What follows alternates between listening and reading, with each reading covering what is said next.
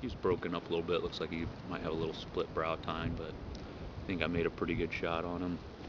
I saw them both run over the hill, um, and then I only saw the small buck after that. So I think the one I shot probably fell down right there below the hill. Didn't get much.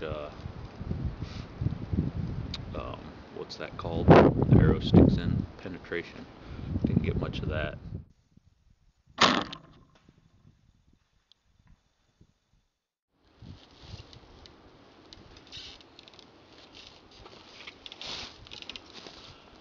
gotta show myself climbing down from the tree because that's just so cool.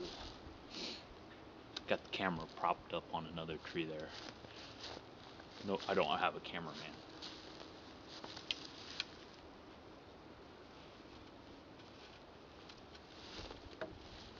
So I think he just went over this hill, but as I was thinking about it, this might only be a single lung shot with the angle. So I've had that happen before, where I think I see him go down, or they kind of disappear over a hill, and then it turns into a mile tracking job.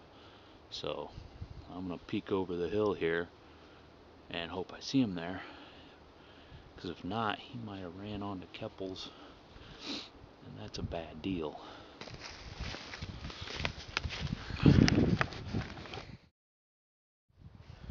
Well, here he is. He's not bad. He's a typical 10 point with split brow tines, bladed, and both of them are split. Broke off G2 here. It's kind of a bummer, but he didn't go too far, about 70 yards. Had a little, not much blood, but the snow helped a little, so I just kind of wandered around and then I found him.